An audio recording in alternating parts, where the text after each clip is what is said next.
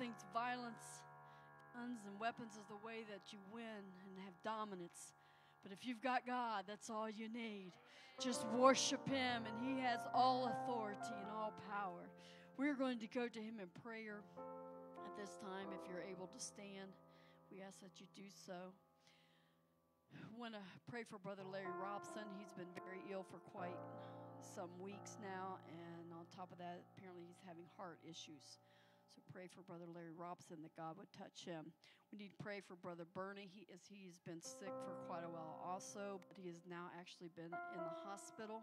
I don't know exactly what his condition is, but he's been there 5 days, so you know it's really serious. They don't keep you long in the hospital nowadays. So pray for Brother Larry and Brother Bernie that God would be with those two gentlemen. Continue to pray for Sister Lyle. She recovers from her surgery. We want to pray for a lady by the name of Stephanie. This is a connection of Sister Kathy Moran. The lady's been diagnosed with brain cancer. I'm so thankful I know Jesus and that we can go to Him with these serious situations. They're serious to us, but to God, they're all the same. So we want to pray for Stephanie tonight. We also want to pray for Sister Blackford. They were on their way to church, and she got ill, so they had to turn around and go back home. So pray for Sister Blackford that God would strengthen and touch her. And then we've also had a request, Jewel Sprinkles, who's been coming. She has called in and is having some stomach issues and pain, wanting the church to pray for her.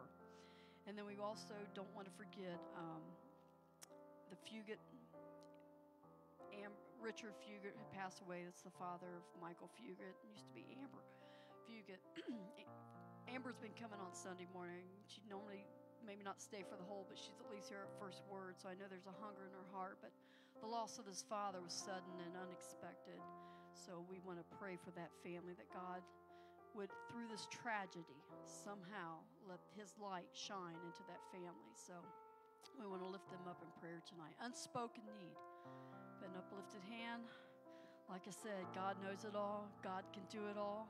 Let's go to Him in faith tonight. Father, we're lifting our hands and our hearts in confidence to You, knowing You're on the throne tonight, God, and that as we lift You up, as we have honored and praised You, God, that You can come and You can meet these needs that we've brought before You. There's no need, there's no degree of difficulty in Your eyes. Father, You can move in every situation.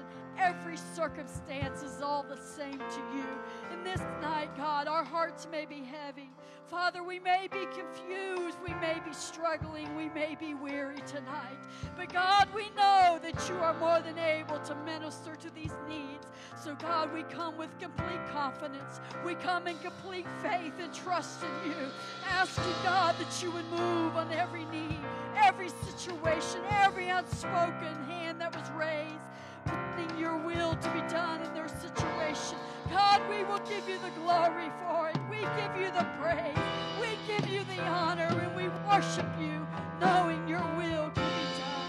In Your name I pray, Jesus. In Your name I pray, Jesus. Amen and amen.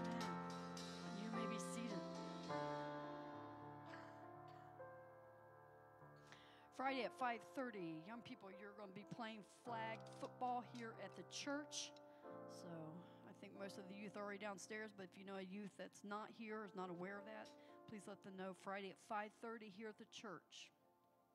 Then Saturday at 8:30 in the morning is the men's prayer and breakfast, so please come be a part of that. And then at 4 o'clock, there will be a memorial service for Richard Fugit, as I previously announced his passing. There will be a dinner. If you're able to help or assist in any way, please let Sister Hidlebaugh know that so she can figure out and coordinate everything that needs to be done for that dinner on Saturday. And then Sunday is Missionary Sunday, so if you've got a pledge that you give an offering for our missions, please keep that in mind for Sunday. If our ushers would come. Offering scripture comes from Deuteronomy chapter 26. Didn't get it loaded. My bad, sister. How fast are you? Deuteronomy chapter 26, verses 10 and 11.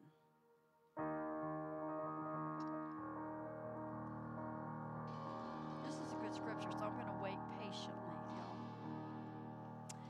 Now behold, I have brought the first fruits of the land, which thou, O Lord, hast given me. And thou shalt set it before the Lord thy God, and worship before the Lord thy God. And thou shalt rejoice in every good thing which the Lord thy God hath given unto thee, and unto thine house, thou and the Levite and the stranger that is among you. I'm glad of every good thing that has given to me. And like that last scripture, I just don't want to have it for myself. I want to share it with even the stranger that's among me, that they can see that my God is a good God. Let's pray over this tithe and offering. Father, we ask that your anointing be over that which is given tonight. God, as we give out of a thankfulness, as we get out of a gratitude, not because we have to, not begrudgingly, but a joyful spirit and thankfulness of have you blessed us. I pray an anointing upon that which is given, that your word can continue to be a light in this community. Anoint and touch in your name. Amen. Lord bless as you give tonight. One more announcement as they're taking up that offering. Kids Power Hour, that is the children's Bible study. I guess you would say it on Wednesday night that they meet downstairs. They are going to be making caramel apples on October 9th. So I believe that's going to be next Wednesday. So if you have any questions about that, please see Sister Denise Brainerd. So she wanted to make that announcement. Go back into worship. We're going to sing a song, Kingdom Come. And, the Lord's Prayer. About everybody knows the Lord's Prayer. And then in there is a phrase, thy kingdom come, thy will be done. It's easier to say sometimes than to actually allow him to have his will. But that is my prayer tonight. I want his will, his kingdom to come, and his will be done.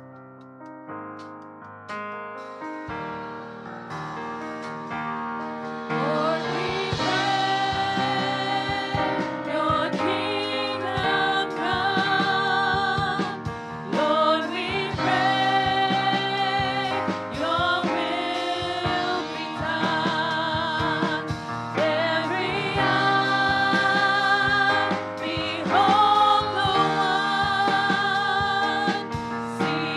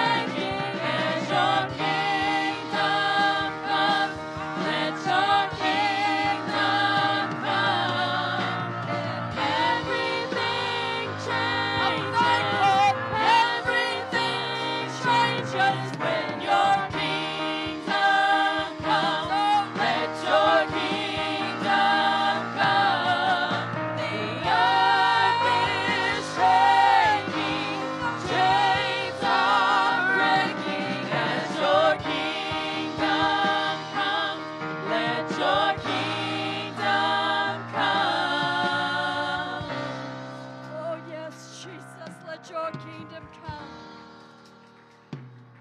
Everything changes when His will is done in your life. And the first time I absolutely surrendered, everything changed.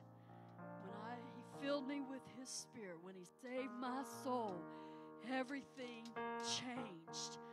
I'm so thankful. When you let His kingdom come, His will be done, everything will change. We're going to close out with that old chorus. Thank you, Lord, for saving my soul. If you don't do anything else for me, thank you for saving my soul. Thank you for saving my soul.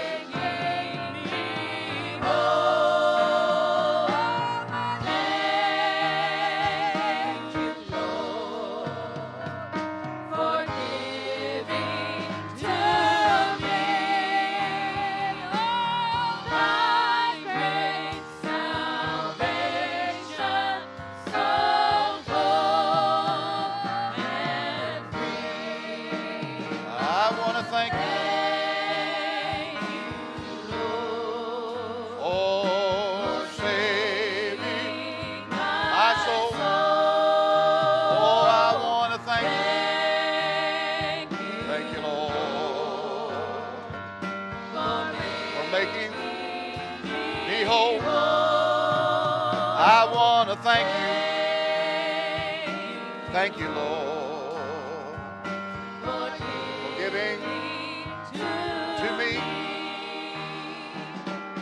thy great salvation, so full and free. Oh, praise God. Hallelujah. Amen. How many is thankful for the saving power, amen, of Jesus Christ? Praise God. Amen. Turn to somebody, greet them in the name of the Lord. Let them know you're happy to see them here tonight.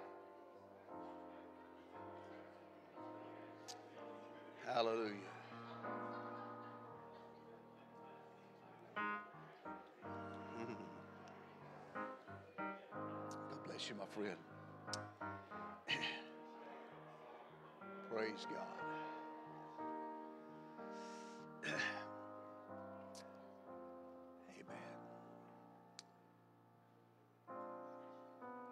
Thank the Lord for some sunshine today. Amen. We needed the rain, so I wasn't really complaining about the rain. But I'm glad that we seen the sun today. The grass is green. Amen. You know, we live in troubled times. A lot of things are happening in our world today. And a lot of people are calling for peace. But we know, according to Scripture, that what we are seeing is just going to get worse as the end time unfolds. And I pray for those that have been affected by this Hurricane Helena, all the way from Florida. But it seems like that there's been catastrophic things happen as it moved across the land in places like Georgia and South Carolina, or Virginia, North Carolina, A lot of people are suffering greatly, and we need God to move and just touch them wherever they might be. We also have a strike going on that could affect all of us. And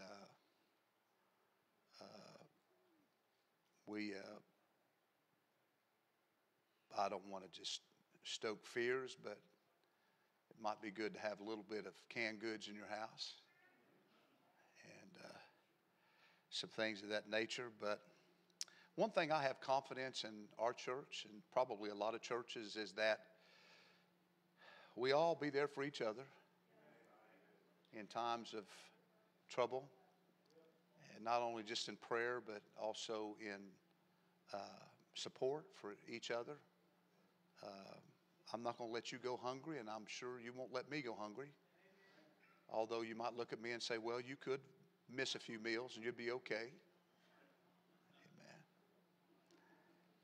Let's go back to James, the 3rd chapter. We were talking about last week about being a peacemaker and a peacekeeper. So let's read James, the 3rd chapter, verse 17. But the wisdom that is from above is first pure, then peaceable, gentle, and easy to be entreated, full of mercy and good fruits, without partiality and without hypocrisy. Matthew 5:9, Jesus said, blessed are the peacemakers, for they shall be called the children of God. Blessed are the peacemakers, for they shall be called the children of God. Lord Jesus, we thank you for this opportunity again, amen, to come in your house of worship, amen, and to be able to study your word. I pray, God, tonight that it will have an impact on our lives and be able to help us see our way more clearly in this day and time that we live in, putting our faith and our trust completely in you. In Jesus' wonderful name we pray, and everybody say amen. Lord bless you. You may be seated.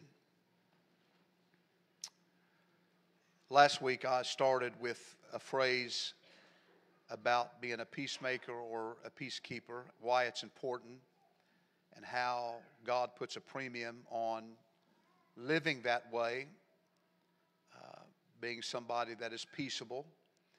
But it is something that is contradictory to our human nature. Amen. Getting along with people is a hard thing to do, right? We talked about friction within a relationship. Sometimes you have them. It's not necessarily bad, but you work your way through it. Because there are ways. How many know there are ways to resolve your differences? Amen. Seems like we're in a political world now today where people don't want to resolve our differences. And they would rather hate each other than to try to work with each other, right? I'm of the age that I can remember my own life, and especially you that are older than me can remember it, where that didn't used to be an issue. Where if you were one party or the other or something else, you still could go have dinner together and they'd still marry each other. But nowadays, my goodness, you find out you're this or that and it's like, oh, forget that, man. I hate you. I mean, those are strong words. Amen. But I think the Lord says, you know what, there are a way to resolve you don't have to be alike. I don't want you to be just like me. And you for sure don't want to be just like me, right? Amen. But I do feel like it's important to be able to work together and to be able to be a person that that works toward that peace and that workability. Amen. And I'm like anybody else. I want to be, Now, I will tell you this. I heard it said, and I'll say it too. Amen. I'm not going to be a person that's going to accept everything the world wants to do. when it becomes a biblical issue, I'm standing on the Bible. And that's where I'm standing, is on the Word of God. And if you're trying to say you want my vote, I'm going to look at you from the Word of God, and not just because somebody said you need to vote for this way. It's important for us to understand we have instructions and commands in the Word of God that I believe we need to stay true to. Right? Amen. So let me go on down tonight. I could spend catching up here on what we did last week. But let's go to Hebrews, the 12th chapter. Follow peace with all men and holiness, without which no man shall see the Lord. I read another translation. Let me do it again tonight. Try to be at peace with everyone. Try. Everybody say try. Turn to your neighbor and say, I'm going to try to be at peace with you. I'm going to try to be at peace with you, and I'm going to try to live a holy life, right? Amen. Because, this is the important phrase right here, because no one will see the Lord without it. 1 Peter 3, 1 and 2 says, likewise, you wives, be in subjection to your own husbands, that if any obey not the word, they also may be without the word be won by their conversation. In other words, live peaceable. Right? Live peaceable. Amen. And I realize that 1 Peter is written specifically to wives of lost husbands. But I believe that principle placed there before us transcends gender as it relates to winning other people to the Lord. Right? Especially friends and family members. So tonight I want to embark on this part, or this portion, is putting belief into action. Putting belief into action. Because like everything else we've studied so far about applying God's wisdom, and we need God's wisdom in our everyday life, ultimately, how many's ever heard the phrase, it looks good on paper? It looks good on paper. When I read the Word of God, it looks good on paper. But when you go to apply it to your life, sometimes that's the difficult part. Amen. So putting it into action. Amen. But we also see with some of the stuff that we talked about, putting our feet on it isn't always as easy as explaining what we should do and why we should do it. Right? It's like kids when they get in trouble or they want to do something and you say, no, you can't do that. What's the first thing? What's the word they're going to ask you? Question mark. Why? Well, just because I said so. Well, why? Why are you saying that? Why can't I do that? And our response usually is, just because. Well, why? I said so. Amen. But understand this. Perhaps the reason we find it so difficult to put our beliefs into action is that our natural tendency in applying these truths to our lives is to make it applicable to someone, always someone other than ourselves. I can tell you, but sometimes we need to turn those fingers at ourselves and tell ourselves. Right? How many knows that to be truth?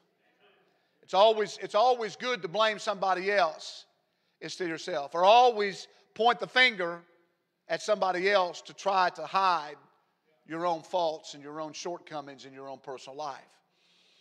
But if we really take it to heart and we say, you know the phrase, the buck stops here.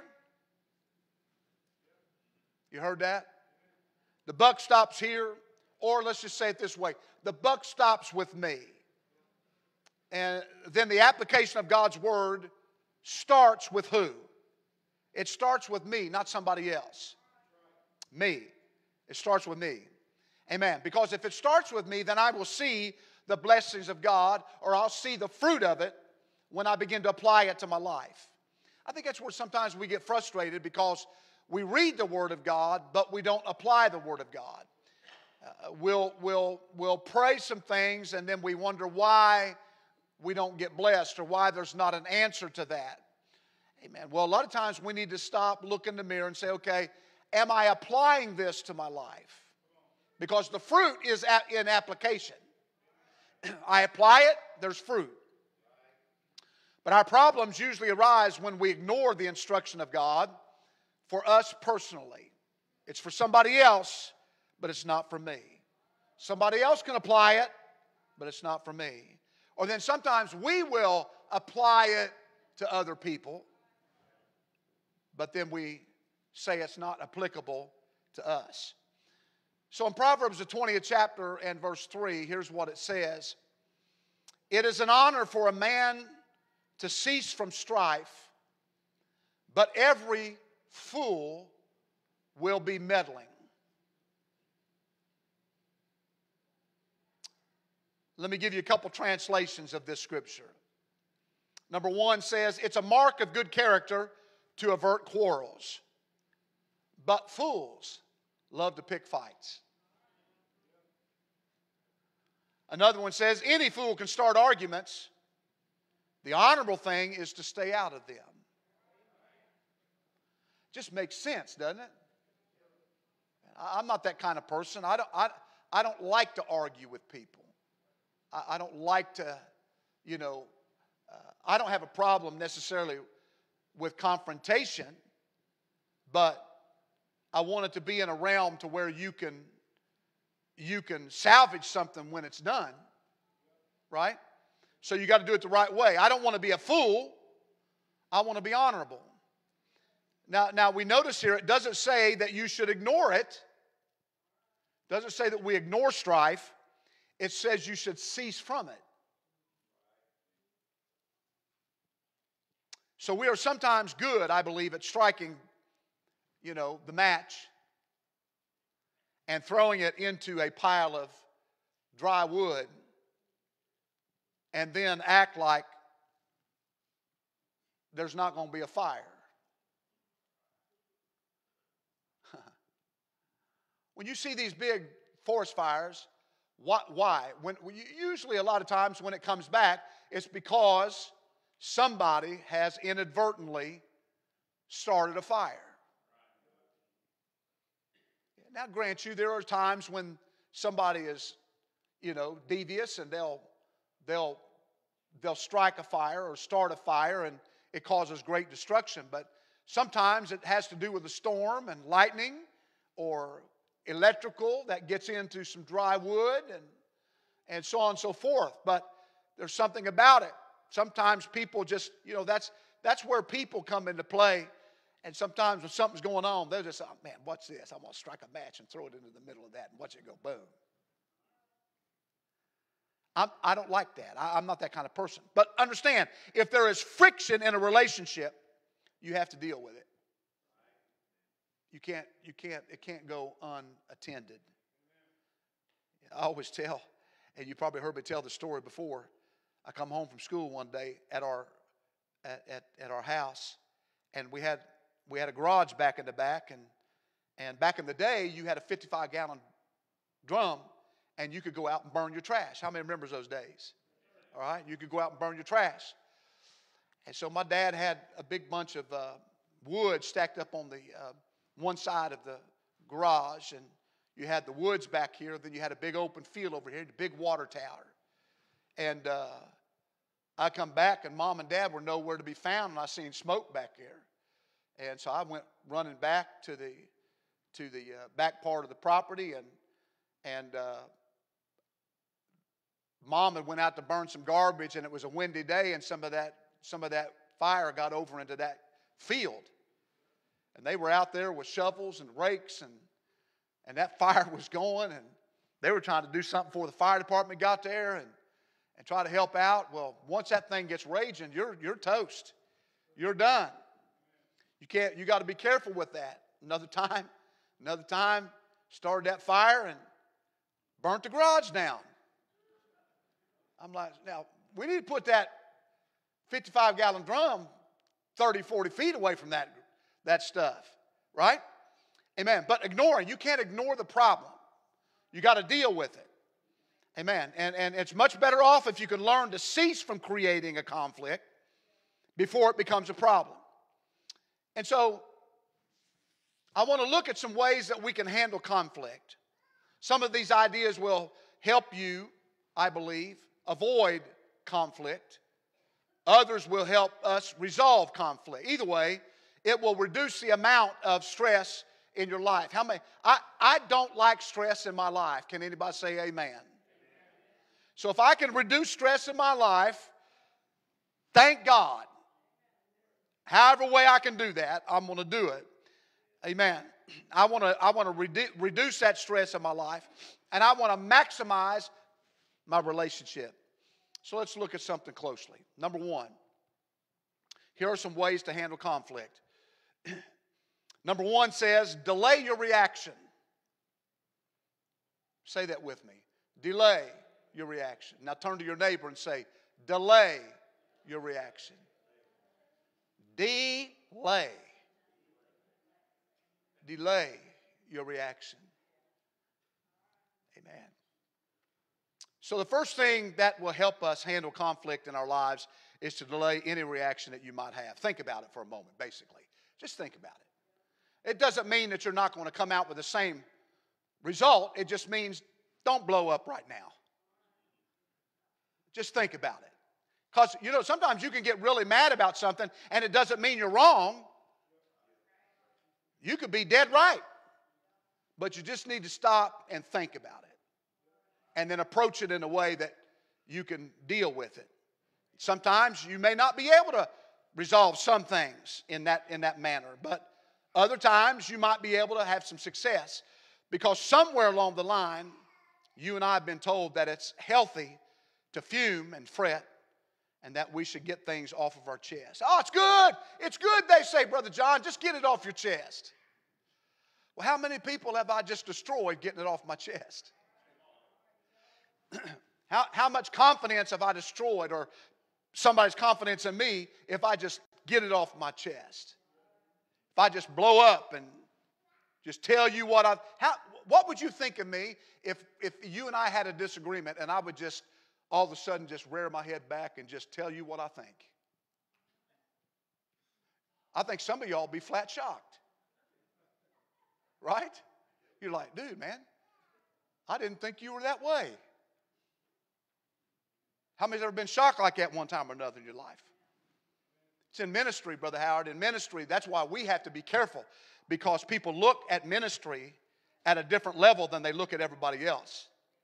And you can destroy your reputation real quick if you're not careful with the way other people think about ministry. Not just yours, but ministry in general. So as a minister, I think obeying the Word of God and being very cautious and putting yourself in that mold that says, you know what, I'm just not going to get it off my chest. Everybody thinks that. You need to relieve that stress. Just get it off. Well, go lift weights or go walk somewhere. That'd do me some good.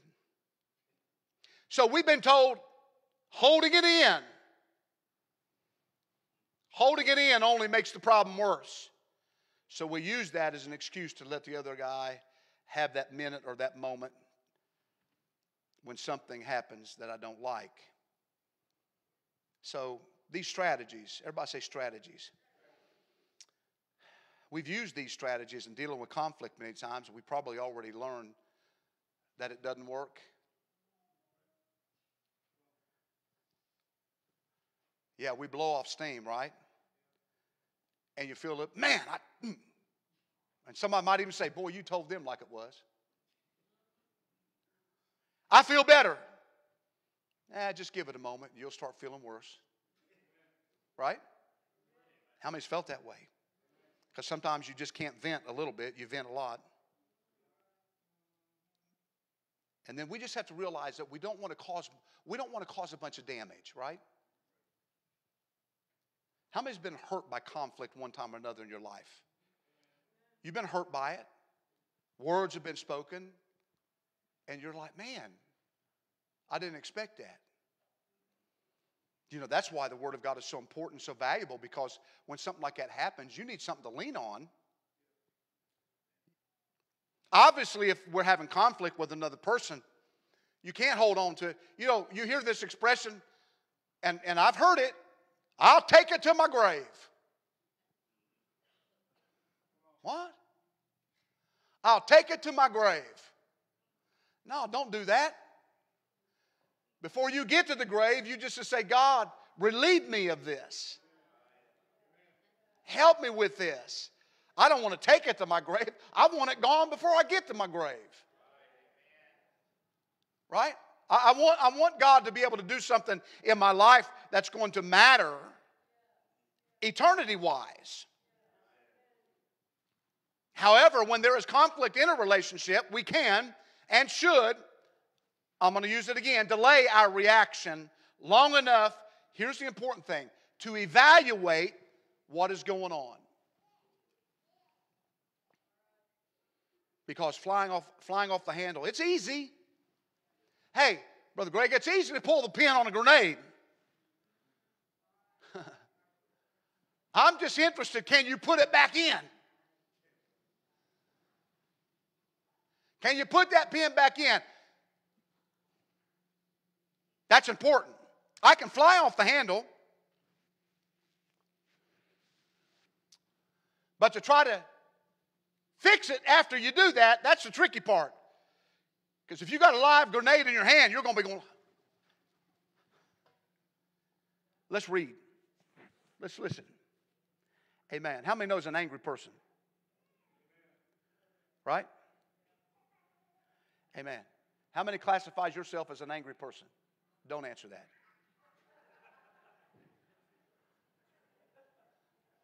We can get that way, right? But here, listen, just think it over.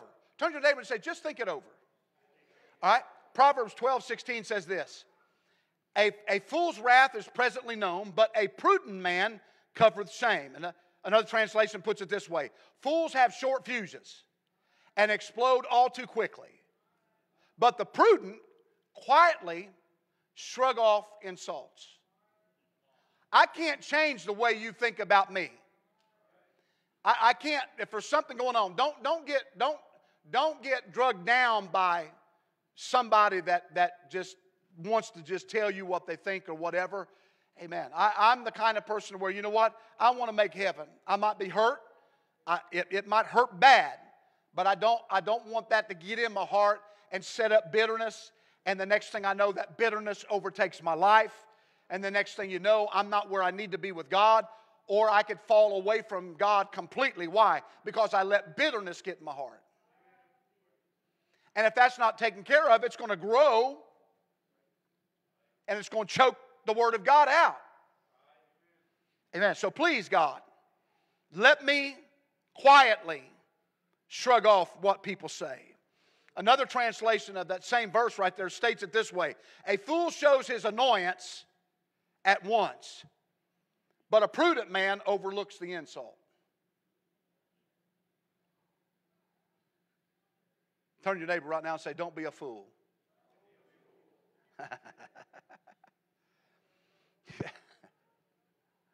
A delayed reaction will give you time to do what? Well, we've said it already. Evaluate.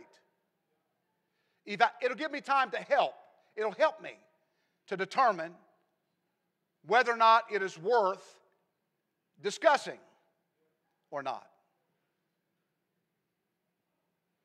Maybe after thinking a little bit, we'll realize that I don't want to overreact.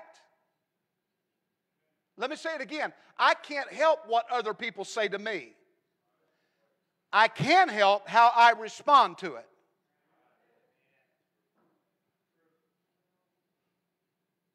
I can't change your perception or whatever happened. I can't do that. But I can say, Lord, help me to deal with it in a way that I can be saved. Sometimes people don't have all the facts. Maybe we discover that things weren't what they seem to be. So waiting a little bit helps. And it will make me feel better in the end. It'll help me understand. And it will save me a lot of grief. Here's Proverbs 14:17 and Proverbs 14:29. 14:17 says, he that is soon angry dealeth foolishly. You go on down to verse 29 and said, he that is slow to wrath is of great understanding, but he that is hastily of spirit exalteth. In other words, it says, look, just keep yourself Keep yourself at a place to where you don't have to tell somebody you're sorry. How many's ever tell somebody you're sorry one time or another in your life? Apologize for something. Man, that's a hard thing to do. Right? To tell somebody, I'm sorry. And that's why I think the Word of God, Sister Danielle, I think the Word of God leads us in this way. To say, think about it. Don't explode, and then you've got cleanup in aisle 13. I think that was a Kmart thing, wasn't it? I think it was. The blue, whatever it was. The first thing that will help you handle conflict is that delayed reaction. Think of it this way. If you have a problem with procrastination, is there anybody here tonight that procrastinates? Right? I got some truthful people in here tonight. Procrastinate. Man, my wife is not really a procrastinator. But I forget things from time to time. And she'll let me know. I don't have Facebook. Thank you, Jesus. Man, I am not a Facebook fan. If you don't know that by now, then did everybody get that? I don't like Facebook. It causes too much drama, too many problems. People tell too much stuff on there. And I'm just really sick and tired of, and people will show me Facebook stuff. I don't care what you eat.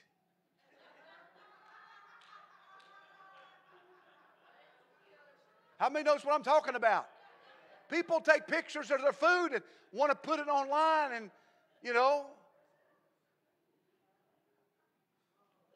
man, I'm thinking, goodness gracious, if that's where we've come to, then we are in a heap of trouble. And God forbid that something happens like happened to us on Monday when we tried to use our cell phones and could not. All you had on the top of it was SOS. We had no service all day. I didn't get mine back till 4:36. And I thought, I'm doing good. Nobody's calling. Then I started thinking about, okay, when this comes back online, it's just going to not shut up. It's going to go ding, ding, da ding, da ding, da ding, da ding. But Brother Howard, what is this world going to do? What are the Facebook crew going to do if something happens and that goes offline? They're going to go crazy. Why? Because they're going to feel like they've been in contact with anybody around the world. They've got all these different people that not subscribe, but what do you call that? Friends, and everything else, whether it's Twitter or whatever. If that goes away, what in the world are we going to do? People are going to say, it is surely the end time. And God is about ready to come. Why? Because all that's offline and we can't communicate. So think about it. Procrastination. This is one of those areas I think that it comes in handy. Procrastinate a little bit before you respond. Procrastinate your anger. Delay. Everybody say delay. At least for a little while. And then a lot of times that will cause you not to fly off the handle and you can deal with it reasonably. I want to evaluate.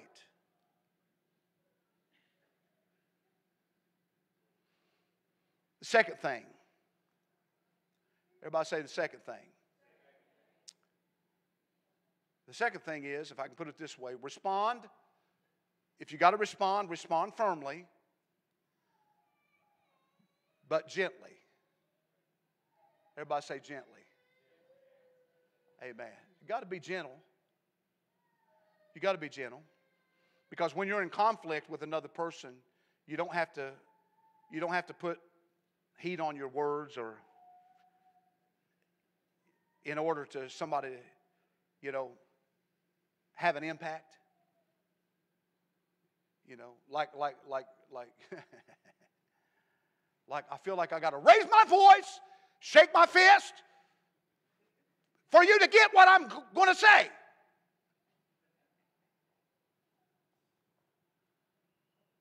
You know, I always knew what my mom was going to say. She didn't really have to raise her voice or anything. All she did was point that bony finger. And she would do her eyebrows a certain way. And I knew that little finger was a little crooked.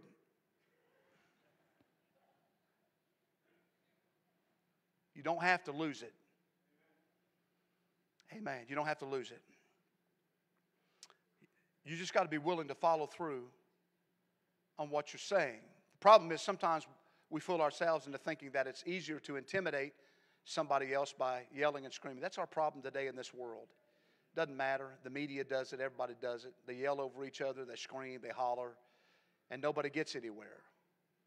You're not going to deal with a problem that way. We got to keep it up. Proverbs 29:11 says this: a fool uttereth all his mind, but a wise man keepeth it till afterwards. Another translation, I don't like to use this word, but it's in the translation.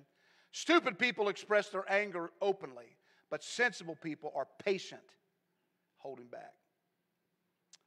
It has been said that the less weight your words carry, the more volume you have to put behind them. Because whenever we're trying to attempt to resolve conflicts with somebody, you just need to say what you need to say, but be gentle about it. How many has ever been reading the Word of God, and you're reading that Word of God, and man, all of a sudden, man, you're like, oh my goodness. And it's that word, that's that gentle word that God just kind of plugs away at us until we're willing to address it in our lives. So you know, there's no need in threatening somebody. No need in trying to, you know, intimidate somebody. Just say what you mean and mean what you say. Because too often we take the opposite approach, right? How many has ever been yelled at? Doesn't feel too good, does it? Right? Being yelled at. Somebody screaming at you. When I, you know, ride around with the officers before, and you'd come into certain situations, and it's like, man, I'm glad I don't live this way. Now, my wife, she'll get aggravated at me every now and then, right? But that's normal. You live with somebody long enough, you're going to get aggravated, right? Amen. But you don't have to yell and scream and all that kind of stuff. You don't have to get huffy and puffy. You don't have to be sarcastic. You don't call names, right? Things that are going to hurt. Because when you do that, it's going to be hard to resolve it. You know, Brother Howard, we don't need to, you know, look at somebody and say, man, you're ignorant. You know, in today's world, though, they don't use words like ignorant. They got some other choice words that they use. That's just a Holy Ghost word right there.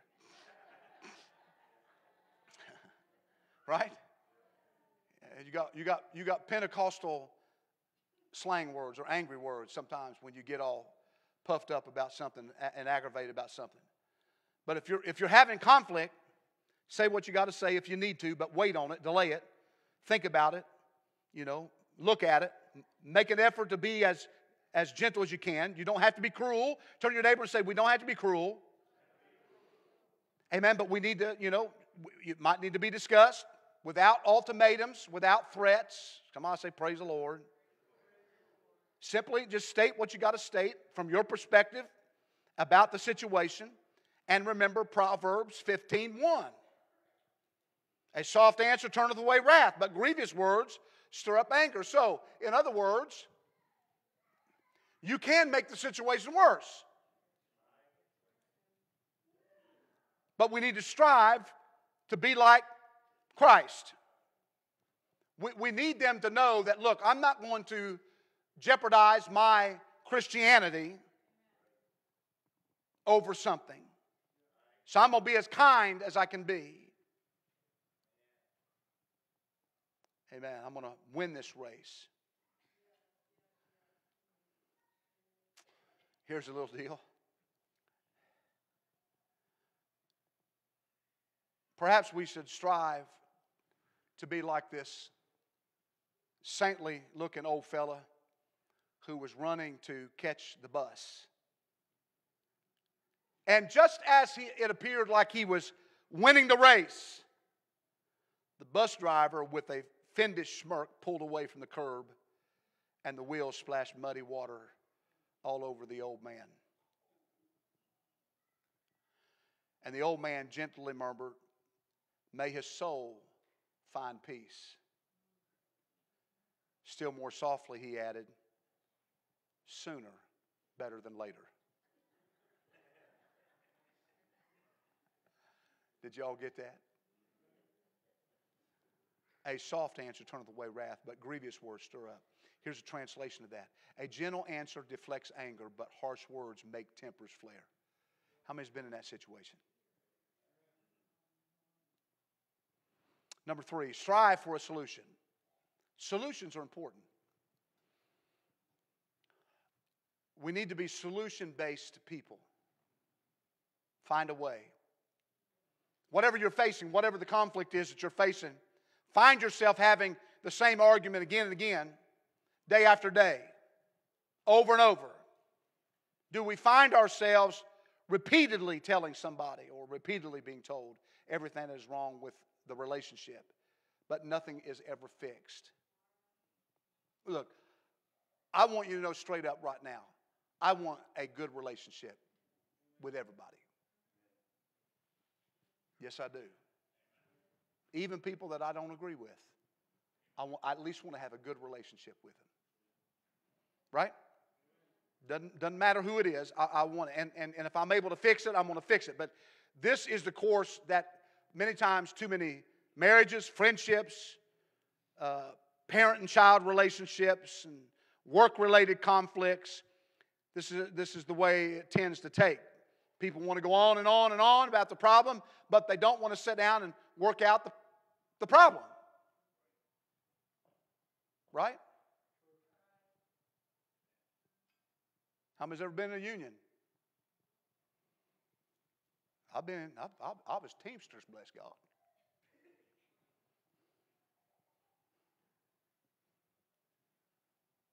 You got quiet on that.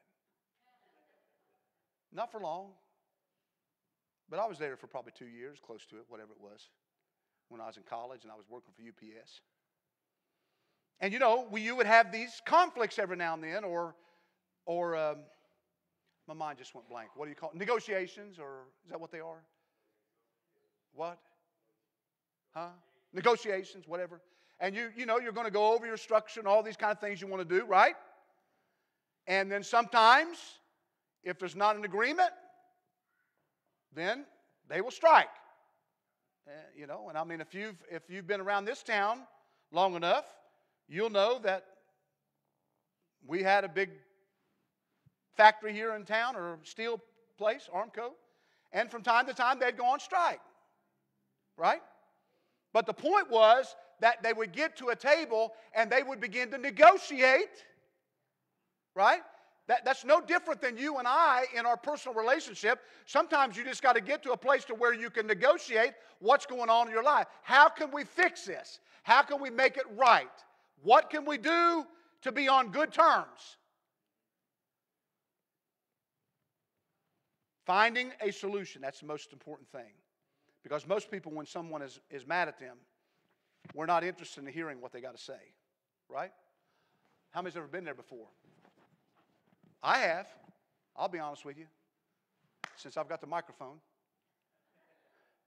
Yeah, there's been times where I'm like, hey, they don't have nothing to say I want to hear. Right? Nothing to say. I've said that recently. It's all got to do with politics, but I've said that. They don't have anything to say I want to hear. Nothing. Zero. Nada.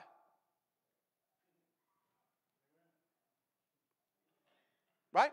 But then I got to thinking, I said, well, wait a minute.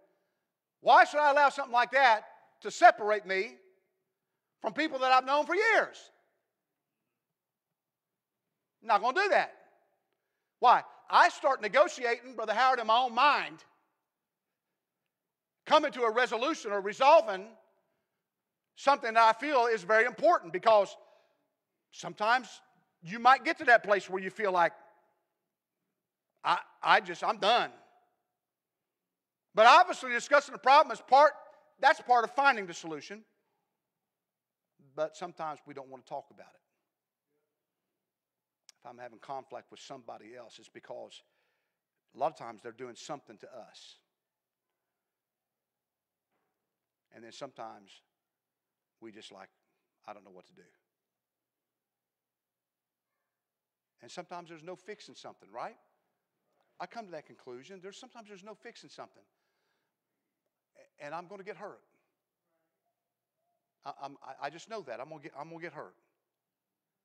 But I can fix it in my life.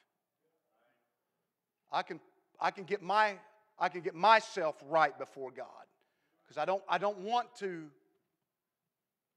let that affect me overall. And I want to do that. So let's go to Proverbs 15. By the way, if you have conflict, if your conflict is with maybe your employment or your employer, your boss, I was thinking, if your conflict is with your boss, let me just say this. I highly suggest that you be the one to not agree with it, but you got to come to the conclusion they are signing your paycheck. Work for the long. Understand, you can work things out down the road, but be careful with losing your cool in the moment, because they're the ones that's in control.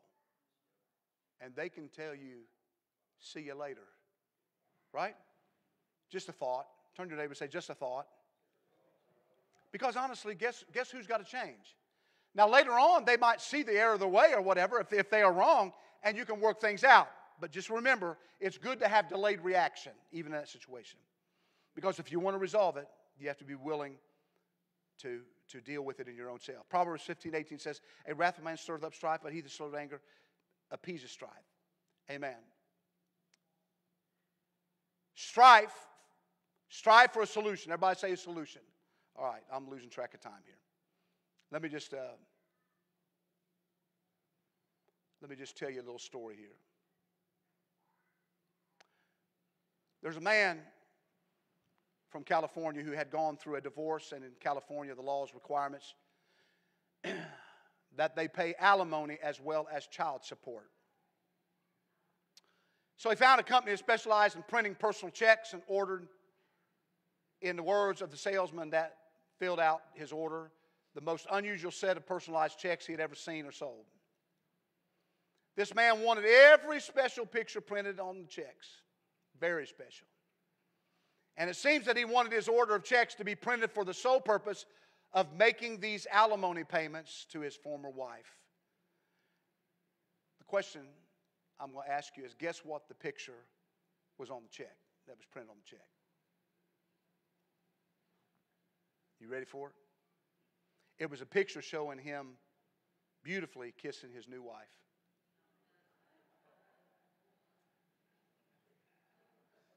Crazy, right? But understand, spiritually mature people aren't interested in keeping conflict alive in your life. I'm not. How about you? Solomon was talking about it, and there are, as he said, more inclined to calm a quarrel to avoid strife, to cover a wrong whenever possible. And so if we're in conflict with other people, you can't avoid it. You got to deal with it, because you got to be right. I got to deal with it. I got to deal with it first and foremost in my own life. I got to strive for a solution with me. I don't want to revisit something day by day. Amen. But I want to be right. See, the thing about it, when it's all said and done, let me just say it this way. I want to be right because I have to face the Lord one of these days. I want to be right because I know He's going to come for His people one of these days. I want to be right because if I've got unresolved issues, now let me say it again, let me qualify it. I can't deal with everything, but I can deal with how I respond. And even though it may not be fixed, I can still make sure my heart's right.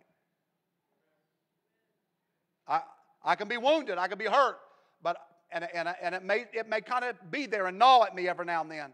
But I understand that as the psalmist tells me, look, deal with it. Be right before God, because that's the most important thing. Everything else you're thinking about, it'll come and go. But you got to think about your life as far as eternity is concerned. Because nothing else matters, right? Nothing else matters. No matter what we do, no matter what we say, no matter where we go, all that stuff will be with us. But if I can give it over to the Lord, then I know everything's going to be okay. Do you believe that today? Be a peacemaker. Be peaceable. Amen. And I think we'll live longer. I pray we do. Let's stand together. Amen. We're going to pray. I'm not for sure. I will tell you this. If you need prayer tonight, this is something that I'm going to do. If anybody else is speaking, I don't know what they'll do. But if you need prayer tonight, we're going to open this up for prayer in the front. But I do want to pray. I don't know. I did not get it to them before the service. So I can't remember if they prayed for Sister Blackford. Did you pray for Sister Blackford? Excellent. Because she had let us know that on their way to church, they had to turn around and go home because she got sick.